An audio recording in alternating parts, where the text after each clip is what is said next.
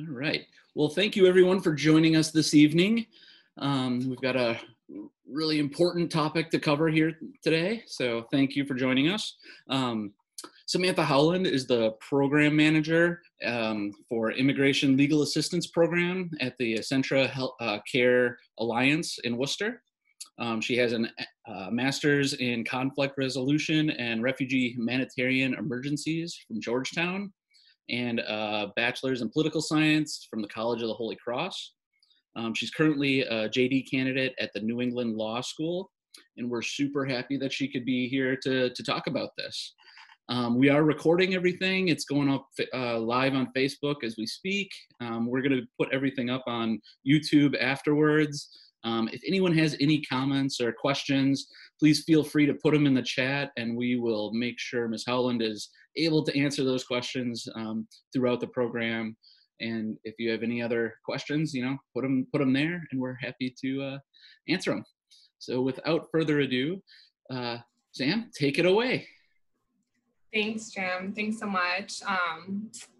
First, I want to thank the Dover Library for inviting me and hosting me so that I get this opportunity to share with you all. And I appreciate all of you for coming, taking time out of your afternoon to come learn about this very important and very relevant and timely topic. As Jim mentioned, I work in the Immigration Legal Assistance Program in Worcester. We also have an office in West Springfield. And we represent clients, refugee and immigrant clients in their immigration cases. So we represent clients before the Immigration Court, United States Citizenship and Immigration Services, which is USCIS, the Board of Immigration Appeals, which is the appellate level after the Immigration Court. We help clients anywhere between having no immigration status all the way to citizenship. We have a specialized sub-trafficking program, and additionally, we have a sub-crime victim program. So I work with trafficking victims every day. So this is something I'm really passionate about, and I'm excited to share with you all. And I do want to say that this is obviously a heavy topic, excuse me. We will be talking about sex and violence. So if there is maybe younger ears or someone who might not have realized that we would be talking about those things, I just wanted to let you know that those topics were coming up. And as Jim mentioned, you're welcome to put any questions in the chat box, and he'll bring them up as we go through. Okay. Oh, whoops. Jim, how do I switch to the next slide when it's in the full screen? Don't I press the arrows? Yeah, the arrows should do it. Oh God, it's not. Try clicking on the screen first and then click on the arrows. Oh, there we go. Sorry, thank you. Technical difficulty. So today's goals, we'll start a little more dense and then get into more specifics, but we will talk about the federal definition of human trafficking, both sex and labor trafficking. We will understand where human trafficking takes place, both abroad and in the United States. We will discuss the connection between immigration and human trafficking, and then learn some of the forms of relief, immigration relief that are available for survivors of human trafficking. My world is immigration focused. I understand that human trafficking overlaps in many other areas such as law enforcement, social services, prosecutory agencies, DCF, things like that. And I understand that human trafficking happens to US citizens every single day. My focus and the focus of this presentation will focus on the intersection of immigration and trafficking. So at the end, I have listed out some resources for those of you who might have more questions about domestic trafficking for US citizens. And then, so those will be available at the end. And if I'm able to answer a question, I'm happy to in the capacity that I can talk about. So we'll just dive right in. I will be talking about the federal definition of human trafficking. This was enacted with the Trafficking Victims Protection Act and then each subsequent reauthorization of the TVPA. Each state has their own definition of trafficking. So the Massachusetts definition is slightly more generous, although this definition is fairly generous and encompasses a lot of scenarios. So there are a lot of words, but we will break them down. So sex trafficking, which I believe is what is much more seen in the news. It's sensationalized on a lot of television shows. But the federal definition of human trafficking that we use for immigration purposes is the recruitment, harboring, transportation, provision, obtaining, patronizing, or soliciting of a person for the purposes of a commercial sex act in which the commercial sex act is induced by force, fraud, or coercion, or in which the person induced to perform such an act has not attained 18 years of age. We'll break that down a little bit more. I have the sub-definitions on the next slide, for this purpose, someone under the age of 18 can't ever consent to a sex act. And then labor trafficking, which I think people see less of in the news or kind of on the mainstream media, is the recruitment, harboring, transportation, provision, or obtaining of a person for labor or services through the use of force, fraud, or coercion for the purposes of subjugation to involuntary servitude, peonage, debt bondage, or slavery. So in my daily work, and in anyone who does work with human trafficking, you can have sex trafficking or labor trafficking, or you can have sex and labor trafficking. So some people have experienced one or the other, or a combination of both. Okay, and then these definitions, a lot of any, I think, person who asks a good question will be like, well, what does commercial mean? Or what are these more kind of opaque terms of debt bondage, things like that? So the US Code has sub-definitions of some of these terms. So commercial sex act being the first one for sex trafficking is any sex act on account of which anything of value is given or received. So of course, the most common or the most obvious is money in sort of a transactional, like I pay you for sex scenario. But we deal with a lot of other things besides money. Sometimes it's rent or clothing or jewelry or a safe place to live, anything that has a commercial, that could have a commercial, so a monetary value. And sex act, we've argued things that were not just sex, but a sexual act such as pornography or any type of sex act that can fall under, that you can envision. And then involuntary servitude is another one that we see commonly, but is a condition of servitude induced by means of any scheme, plan, or pattern intended to cause a person to believe that if the person did not enter or continue in such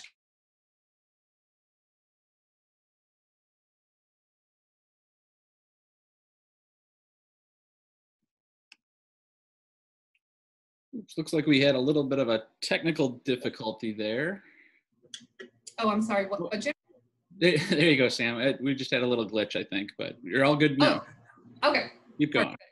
And so we see this a lot with the threatened abuse of immigration authorities. So we'll go into this a little bit, but the most common one I see is the use or the threatened use of calling immigration authorities against a person to keep them continuing in either the work or sex work situation that they find themselves.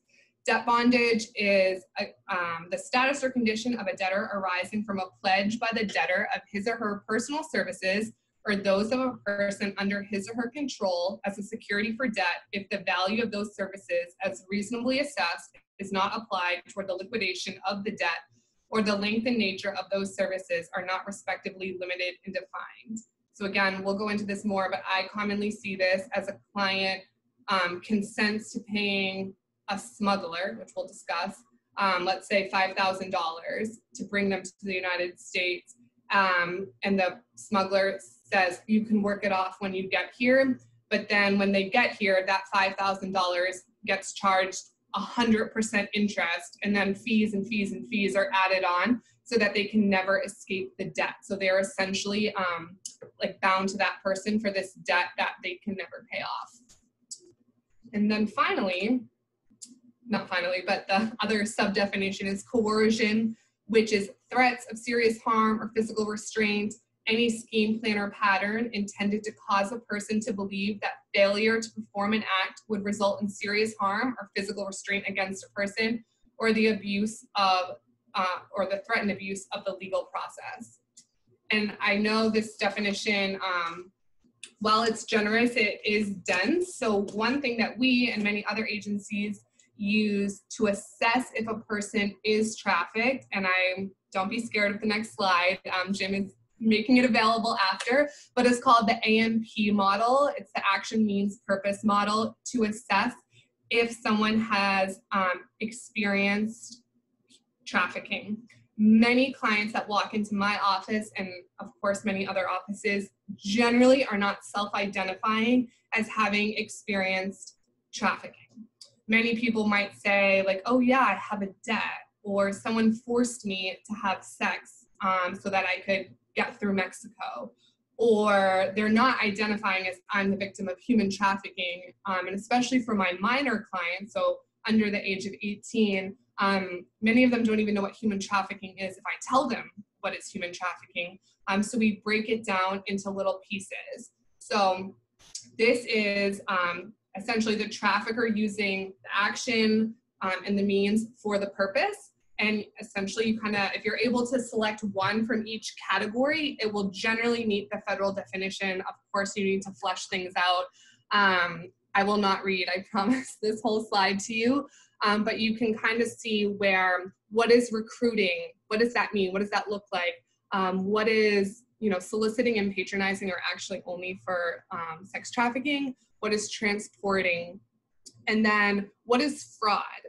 So sometimes a common scenario we see, especially with kids, but of course with adults as well, is people will, and we'll get more into this, but people will intentionally look in certain communities in other countries, and they will say, I promise you, you can come to the United States, you can graduate high school, you can get an amazing job, and you can have this amazing life. And then kind of that $5,000 agreement turns into this debt bondage situation, or a forced sex scenario to pay off a debt. So for all our clients, whether they come in just because they might have a parent who can apply for them, to someone who comes in not knowing anything that they're eligible for, we assess all our clients and we assess all our intakes for trafficking. Not every provider does this, and we'll talk about relief that's available for, at least for immigration purposes, but we assess all clients to make sure that if they meet the definition of trafficking, that we can provide them services through our trafficking program. So we can connect them with other service providers like mental health or whatnot. And of course, our trafficking program is free of cost to our clients. So this will be available. You can, of course, look it up online. The AMP model is like an assessment tool to identify if someone has been the victim of trafficking. So Jim, I don't know if it's a good time to ask for kind of definition questions before we go into scenarios. Yeah, so far we're good on questions. Okay, awesome. So with this dense definition and this kind of, you might think, well, I would never see such a thing. These are where we see common scenarios of sex or labor, or sex and labor, in the United States, en route to the United States and abroad. So these industries are where a lot of trafficking occurs. So construction sites, agriculture, landscaping, domestic work, of course, prostitution in like the illicit economy. But the ones that I see the most commonly are like landscaping, gardening, domestic work, whether it's a house cleaner or a live-in nanny, escort services and forced prostitution, and then also in the restaurant industry.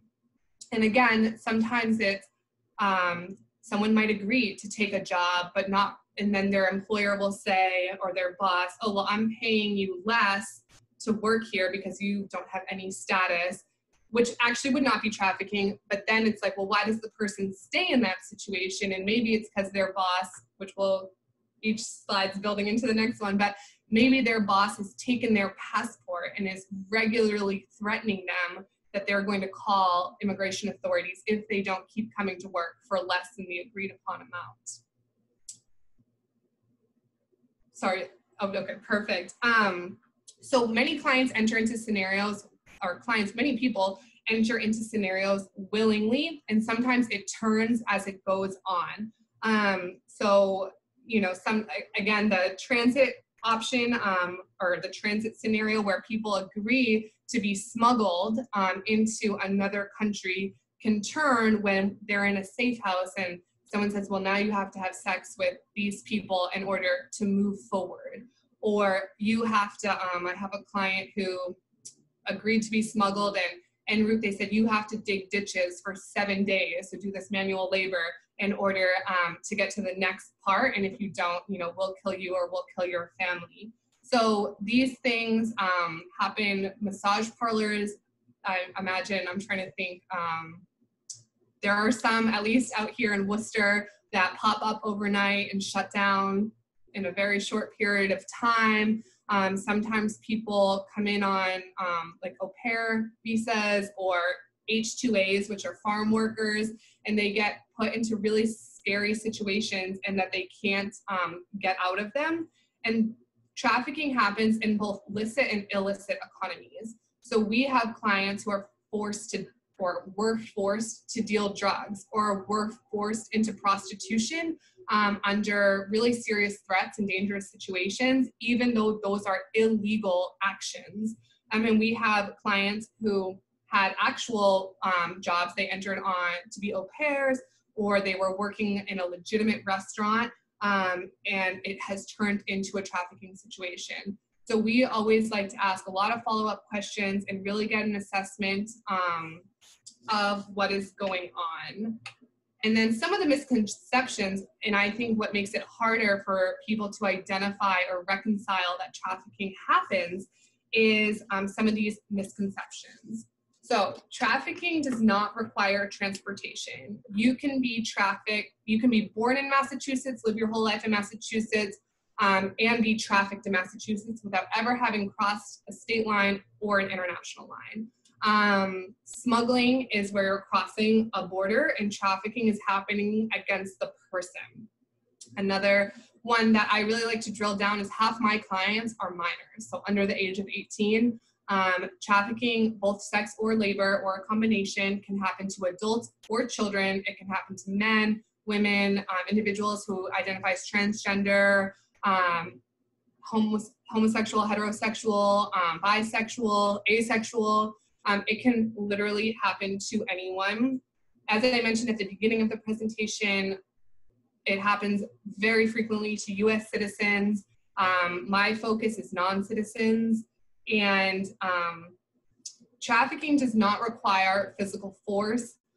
We went over what is fraud and what is coercion. I think sometimes the media does a really big disservice when they dramatize on like Law and Order or whatever, these really egregious scenarios, which of course do happen, but I think that sets a standard for what people think that trafficking is, when it can be very different than that. And there can be times when there is no violence involved, no physical violence.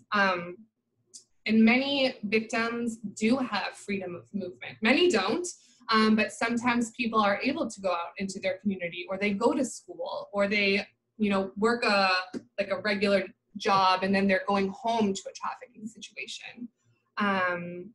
Traffickers, you know, you see Taken or something like that, where there's someone, you know, a total stranger is kidnapping someone, which again, that happens, but many times traffickers prey on people they know, whether it's their family member or someone from their same community. So there are people who specifically target people in their home town or their home village, because they know that they can sell an idea or a dream, even if that's, you know, they know what they're getting themselves into. So we see a lot of times family members having some complicity, some being complicit or involvement. And as I was talking before, sometimes people do initially consent to whatever the situation is. And that is not relevant to whether they were trafficked or not. And sometimes people say, oh, well, they should have known better. What did they expect would happen? Even if you're aware of some level of risk, if you're a minor, right, and you're coming from, I deal primarily with clients from Central America, but even if you're 16 and you are aware that there are risks en route to the United States, you're not consenting to being held in a safe house and forced to have sex with people just for safe, in air quotes, passage. And as I mentioned on the previous slide, it happens in legal and illegal industries. So just because someone is let's say arrested for prostitution, that doesn't mean that they aren't also being trafficked. And we advocate a lot to get those charges vacated, or at least advocate for that to happen, because sometimes police in the initial interaction aren't aware of the whole situation. So Sam, we do have a couple of questions now. Sure. You talked a little bit about when it happens, you know, you don't have to have crossed state lines or ever been anything like that. How is it that is happening? Like, what is it that is being held over somebody's head that they would continue to, you know, go to school and work, but then, you know, be in that situation? Yeah, so if someone is threatening to kill a family member, many similar tactics to child abuse or child sexual abuse. You know, children still go to school and pretend like everything's fine because they've been threatened that, you know, they'll get harmed, or their mom or their sibling will get harmed. In instances of clients that I work with, it's that we'll kill your family in home country. Or if they have children or whatever, there's usually a tie to home country. So even if they're not physically moving across state lines, which again, many people do, or international lines, it's the threat of a harm to someone else, a harm to themselves, or kind of a positive threat that, like, if you do X, Y, and Z, like, I'll give you your passport back, or you'll escape from this debt. Okay. And so then that sort of ties into another one. These are usually groups of people? So they can be very organized trafficking rings. Sorry, is your question, are the traffickers groups of people? Or yeah. Okay. So there can be organized trafficking rings. Of course, there can be kind of smaller ones, and then even like a spouse or a parent can be a trafficker. So that's kind of like a more one trafficker to one victim. So it depends.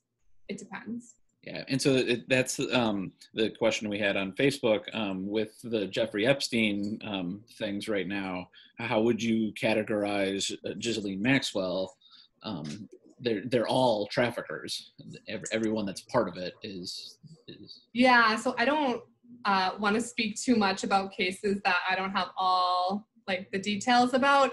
I think, yeah, I would say if she was kind of a driver of these things or a facilitator, then most likely, but I don't want to speak about cases that I don't have all the details on. Right, yeah, no problem. Cool, thank you. Okay, awesome. These are great questions. Okay, so, oh gosh, sorry, I have to click this again. Okay. So as I mentioned, sometimes kids are still going to school, people are still going to work, people are working in like valid jobs. So sometimes, and clients generally do not self-identify. So how do we or other service providers identify and interact with human trafficking victims or survivors?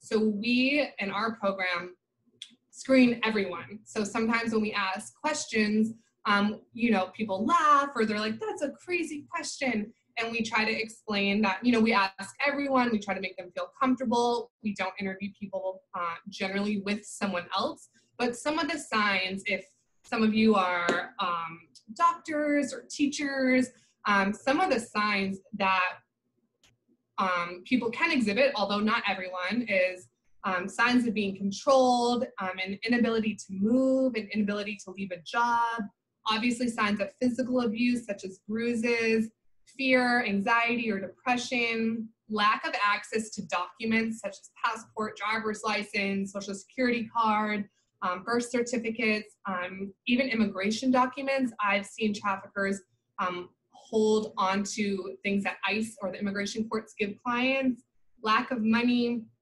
the person is never left alone, a person answering questions on behalf of someone else. So we hear about that a lot in the emergency room. Like a client maybe has gone to the emergency room 3 times and it comes out like, oh, the person always posed as my boyfriend and I was never able to answer any questions.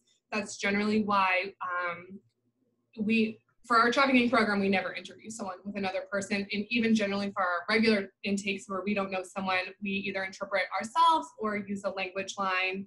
And then another scenario that it can be common is the person not knowing where they are. So it might be that they can't identify what their address is or what state or city they're living in.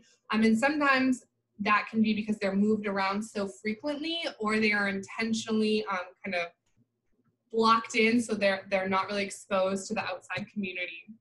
And in terms of where we hear other people answering questions is in kind of these serious scenarios of the emergency room or a doctor's visit, a police station, accessing public benefits, or at a school. Whether it's a legal guardian or a parent enrolling the kid in school and saying that, yeah, everything's fine, or like, oh, I don't know why that kid made up that story, that's crazy. So sometimes like if the individual is not given their voice, and then that's how many times things are hushed, at least. So we try to really dive deep, especially if we feel that a client has experienced trafficking. We really try to dive into these questions to flesh it out even more. Okay. So as we're talking about this, we've touched on some of them, but ways. So as Jim, one of the questions that someone asked about, why do people stay in these situations, especially if they're not being moved? One of the biggest ones we see is this financial obligation, that they've agreed to a debt, and the terms of that debt have changed so substantially since when they agreed to it. I see regularly people charging 100% interest every month, and I try to explain to my clients, like, that is impossible. Like, if you do the math, and math is not my strength. So I get out a calculator and I say, like, if you add 100% to this every single month, like, no one could ever pay this off. But many people, in a very honorable way, feel an obligation to pay off that debt, even if those terms have changed. So they do stay. Traffickers often keep the victims isolated, not letting them interact with the public or other people, or monitoring that interaction. And so sometimes that is answering those questions like I mentioned, or sometimes it's those threats that if they say anything, they'll take action directly against the victim or the victim's family or loved ones. Similarly, cutting off ties to family members and their ethnic or religious community. Sometimes it's like, you can only hang out with my group, whether that's a racial group or an ethnic group, a linguistic group, especially if someone doesn't speak English. It can be very hard to self-advocate, especially if it's a less common language. So isolation can be huge. Keeping these important documents, passports, visas, immigration paperwork, driver's license, birth certificates, whatever it is that they think will give power over them. And if you don't have any form of ID, it can be very hard to access services. Threat of violence, we've discussed that one. Another one that we see in certain, not all the time, but sometimes, is the threat of shaming or exposing a victim, especially in sex trafficking scenarios, especially in cultures, which are many, where sex is taboo, or sexuality, and it would be very shameful to have had sex with other people, or where there is shame surrounding sexual assault or rape. That is another way that we see people kind of complying with it, especially if there's like a promise at the end of leaving or getting money or whatever kind of promise people are making. And especially in this day and age, the threat of immigration authorities is very, very real. We see this in so many cases. I've seen traffickers call the police, the actual police on victims, or also they like say they've called immigration. And that's a real fear for people because it's compounded, not only the fear of being deported, but the fear of having spent that $5,000, and this is, 5,000 is a made up number that I'm using for this example, but 5,000, they still owe that money. Their family's mad that they didn't make any money and send it back. Plus they've, let's say, experienced sexual violence and there's shame. So it's like a multi-layer of ways that people can be controlled. And then another one we see a lot of is kind of this idea that the trafficker is a loved one. So the trafficker poses as a boyfriend or a girlfriend or a family member, like I'm your aunt, like you have to do these things for me, or I'm your best friend, or something along those lines, where they feel a relationship connection to that person, so that they stay because of those feelings. Do you find that there is Stockholm syndrome with any of them? So I'm not a clinician, so I don't know if I could diagnose it, but I do see a lot of people who feel some sort of attachment, or they don't want to get the person in, they don't want to be in the situation, but they don't want to get the person in trouble, or they often don't say bad things about the person. They might say like, oh, I don't understand why they did that because, they told me they were going to help me, or like, I don't understand why they did that because they're my family member. So maybe someone with more clinical experience could I don't know, identify that or diagnose that, but I do see people who have attachments, yes. Yeah, cool. Then there's another one, during large events like the Super Bowl and things like that, is there really a higher rate of cases? So from everything I've read, yes. I will, at the end, I have Polaris Project, which they operate the National Human Trafficking Hotline, and they're kind of experts, especially in domestic trafficking. So I believe they have some articles about that, but yes. Especially in environments where people, maybe people think at the Super Bowl, you're gonna have a good time and you're going to go to a party and it's okay. It's normal to hire a prostitute, let's just say, or go to a strip club in that kind of environment, without understanding that maybe the people that are doing this actually are not there of their free will. And as you can see, there might be some people who are there out of their free will if they're an adult consenting to the Commercial Sex Act. But I don't know if people are asking that question when they're making, when the buyer is making that decision. Yeah, but it sounds too like there's a lot of people that have been convinced they're there out of their free will when really they've been. That can be hard too. So, all right, great. Other questions? Nothing else here right now. All righty, these are so good. Okay, so my focus is immigration and human trafficking. Trafficking is not exclusive to the United States or exclusive to other countries. It is a global problem.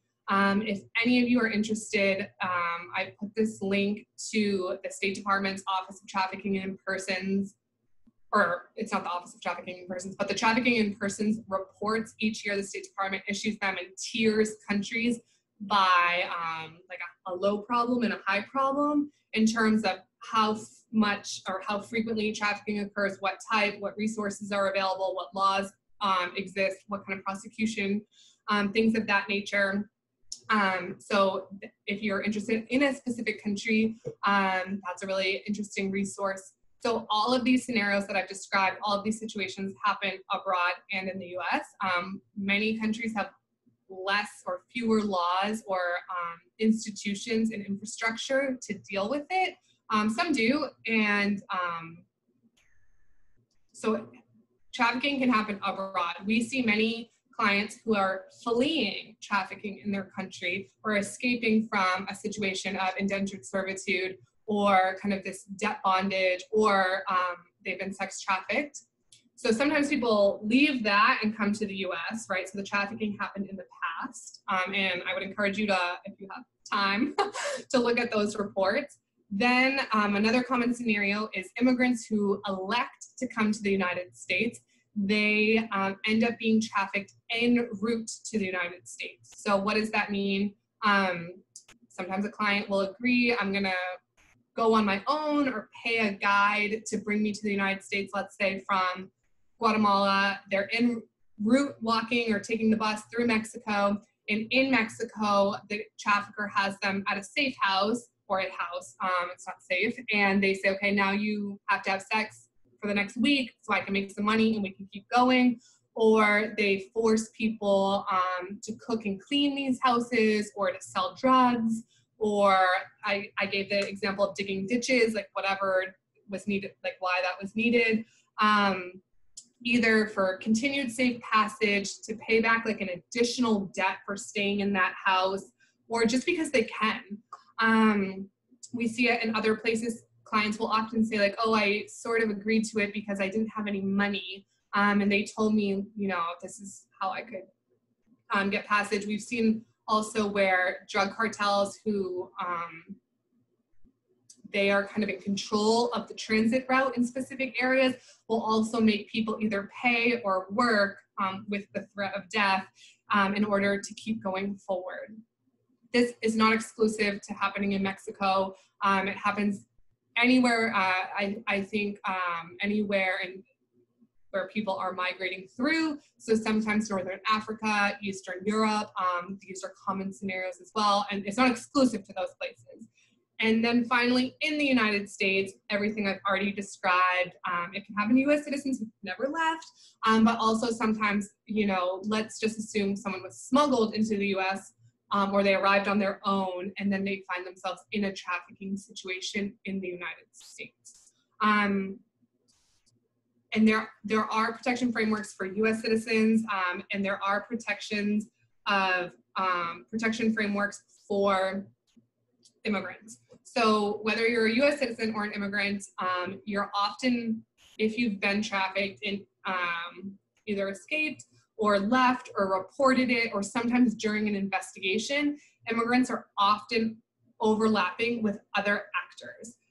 Law enforcement, like a DA's office, or the Attorney General's office, Homeland Security Investigations, ICE, Child Protective Services, DCF, which is Massachusetts Department of Children and Families, different investigatory agencies and prosecution agencies, in addition to other actors who might identify them as having been the victim of trafficking, whether it's a legal provider like us, or an emergency room, a doctor, a social worker, things of that nature. And then if an immigrant has been the victim of human trafficking, there is some immigration relief. So when I say relief, I mean some type of legal status available in certain circumstances. So these are scenarios, this is relief, based on having been the victim of human trafficking. So asylum, it's very timely, it's in the news a lot, is a form of protection available for people who meet the definition of a refugee but are already in the United States. For someone who's suffered past persecution or have a fear that they will likely suffer future persecution based on their race, religion, nationality, membership in a particular social group, or political opinion. So we have done cases where having been the victim of trafficking was both a particular social group and persecution. That's not always a guarantee. And asylum can be done if you're in deportation proceedings in immigration court, or if you're not and you just apply on your, like, without having been caught by immigration. And then the T visa exists. It was created under the Trafficking Victims Protection Act. Is a form of immigration status available for people who have met the federal definition of human trafficking, who are in the United States on account of that trafficking, and who have helped in the investigation or prosecution, It's not required. Not everyone has to report it. If you're a minor, you can be exempt, and in certain really extreme hardship scenarios, you can be exempt. There's 5,000 issued by Congress each year, and that has never been met, which might be, there's just like, people are not disclosing some of these stories, and practitioners are not identifying them. And then the U visa is a much more commonly available, or commonly known, form of immigration status, which is available for victims of certain crimes who have helped in the investigation or prosecution. The crime had to have occurred in the United States. Human trafficking, rape, certain sexual violence offenses, and domestic violence, all of those are qualifying crimes. There's 10,000 issued by Congress per year, and right now I just got an approval yesterday for one from 2015. So that's a 5-year delay, but we anticipate that we've heard that there's about 80 to 90,000 pending, which actually would be longer than a 5-year delay. The U visa is a little bit, it's more generous in what crimes it covers, but you have to have the police or the district attorney or someone from DCF sign off that the person was the victim of a crime and helped in the investigation or prosecution, and that looks different for each police or DA's office. And so all of these are pathways to legal status and eventually a green card. Many of them have derivative benefits available, so you could apply for your children or parents or spouses abroad eventually. In some instances, the trafficking beat the T visa. There's a more immediate available relief. And these are just based on trafficking. So we assess for all types of relief. So I have clients who have experienced trafficking, who want nothing to do with the T visa, but they're eligible for something else, and that's what we pursue. We work with the client on where they're at and what they want to pursue. So we assess for these, we file these, but we really work with the client on what they're interested in pursuing and what they're comfortable with. Sometimes it happened in the past and they don't want to talk about it. Sometimes I have clients that it's taken 3, 4, 5 basically intakes for them. They keep saying like, oh, I forgot to tell you this, or, oh, like, can I ask you a question about this? And in reality, it's just that they're getting the courage and the confidence to feel safe talking to me or my colleagues about it. So it can take time to even identify that people are eligible for these forms of relief. And either any one of these, there's some others as well, that can help terminate deportation proceedings, which is immigration court. And sometimes you're working with 2 different actors. The T and the U visa is adjudicated by United States Citizenship and Immigration Services, which is USCIS, which is like an office, and asylum can be adjudicated by the asylum office or an immigration judge. So sometimes you're walking 2 paths with a client, and hopefully you're able to get status for them. In addition, these are immigration relief, so a form of status, but of course we refer clients to other areas, mental health services. Sometimes they need help with housing. Sometimes they need enrollment in ESL or GED or whatever services. It's not just that we're like, okay, we're gonna help you with your T visa and that's it. And we also walk a very fine line with clients, helping them report and making sure that if we're walking into an ICE office or a Homeland Security Investigations office or a local police department, that we're able to advocate for them and make sure that doing that is safe. Jim? Yeah, so a couple of questions. So the forms of relief here is, you said that you can go different paths. You know, sometimes you're going both for asylum and the T visa or whatever. Is asylum like a means to a green card? If you once you've achieved asylum, then you would drop the other cases? You wouldn't need the T visa anymore, or the yeah. So generally, so asylum is a way. Once you've won asylum, you eventually can apply for a green card. So if you're applying for two things concurrently, once you have a permanent status, you can withdraw the other one, or say like, I've gotten my green card, or whatever the situation is. Yeah. And somebody asked, when seeking asylum, is sexual orientation offered protection by the law? Right now, that is a recognized and generally winnable basis. It depends on where you're from. If you're from Uganda, where it's illegal, like their law is it's illegal, like homosexuality is illegal. But if you were maybe from England or like Canada, for example, it would really be fact specific as to what happened.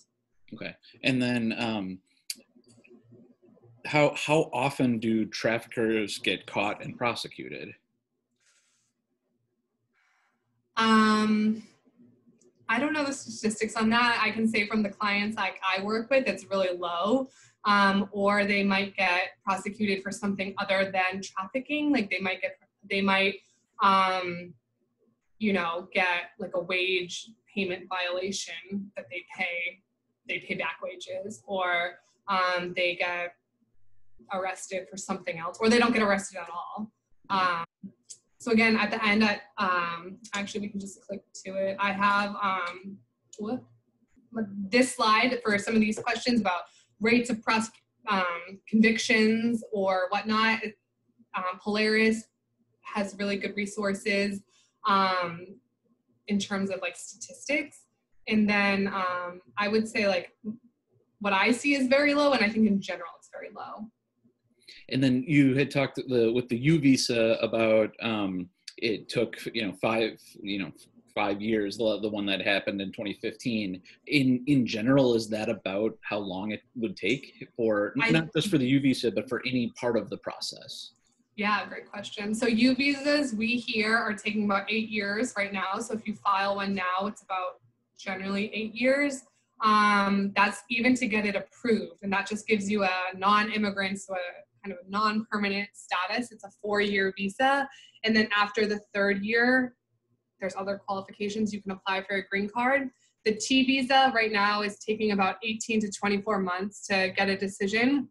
And again, you could get 4 years on a visa, and then after the 3rd year, depending on there's other qualifiers, but you can apply for the green card. Asylum, once you've had an approved asylum for 1 year, you can apply for a green card. Asylum is a little harder because there is the comment period for the proposed regulations for asylum recently ended. But as maybe many of you have heard in the news, there is a huge backlog in the immigration courts.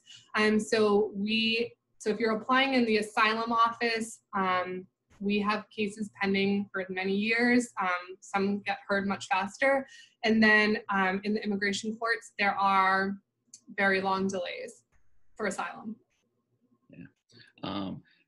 So a little bit of a political one, but given the current administration's conservative approach to immigration, have you seen an increase or decrease in trafficking cases?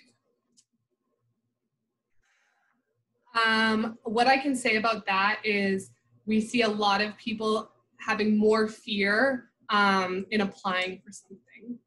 And do you think that there is a correlation between the immigration policy and trafficking rates? I think that absolutely is. Yeah. Wait, say that again. In immigration and immigration and trafficking rates. What's going on? Sorry, let me backtrack on that. I thought you said in terms of applying for trafficking things. So I don't know the answer to that question. I think what I can say is we've seen more people fearful of affirmatively applying for something because if it gets denied, well, one, they're kind of availing themselves like, hey, I'm here. Right. And if it gets denied, there's a fear of being put into deportation proceedings. And I think, I don't know in terms of, is there more trafficking? I don't know. I'm not sure. Yeah. And then do you find that, is there any way to, like, do they expedite any especially egregious scenarios or anything? Or is it they just take it case by case, and as they get through them, then they get through them? And so not for the T or the U visa that I'm aware of. for asylum, if you're detained, so more so on the border, but they are very, very fast hearings. If you are in the asylum office, generally you can request to be heard sooner. Doesn't mean that you'll get it. But no, they're generally no. Yeah. You can also, in immigration court, you might request a sooner hearing if the judge's calendar allows it. All right, well, that's all I have for questions. If anyone else has anything, put them in the comments quick. Yeah, and these are just other resources that I check in with whenever I'm like writing something about trafficking or looking something up. Polaris, the first one, is kind of a nationally known agency. They operate the National Trafficking Hotline. They have tons of reports. ACF, which is the Administration of Children and Families, operates the Office of Trafficking in Persons. So they have a lot of information about trafficking, especially minors and especially immigrant minors. And then the United Nations, which again is not the same federal definition, and then CAST LA, which is the Coalition Against Slavery and Trafficking in LA. They do really amazing trafficking work, and they do a lot of immigration stuff as well. They provide a lot of technical assistance. So we've connected with them, and that's a great resource as well.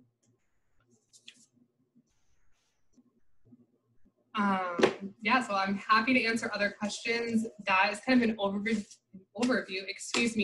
of the overlaps between trafficking and immigration, what's available for immigrants in terms of immigration relief, and briefly touching upon other things like back wages or social services, depending, things along those lines, and that it's not always what you see portrayed in the media. Sometimes it's a lot more out and about. It just takes a lot of unpacking and analysis to really see that it meets the federal definition of trafficking.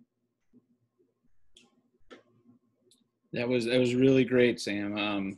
It's such a big, important topic, and you did a great job of covering everything. And so if anybody has any other questions, feel free to reach out to us on Facebook, and we will connect you with Ms. Howland, and hopefully she'll be able to answer any other questions. Oh, we have one last one coming in.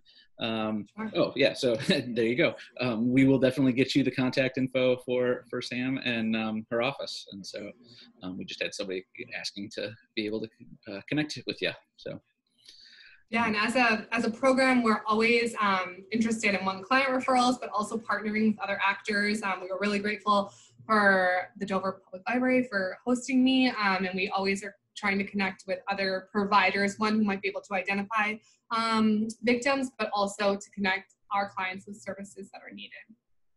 Yeah, well, thank you again, Samantha. Thank you all so much. Wonderful. Thank you all for coming tonight. We appreciate you being here for this important topic. So everyone, thank you all. You have a good evening. All right.